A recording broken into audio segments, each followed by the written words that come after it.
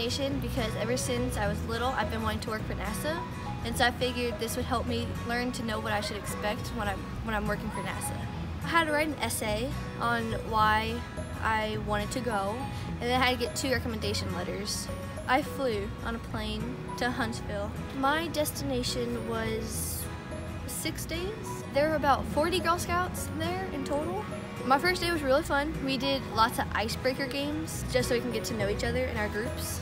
My favorite part was doing the Mars mission. I got to go up to where the pilot and co-pilots were and got to close the shuttle doors, and we had a successful landing on Mars.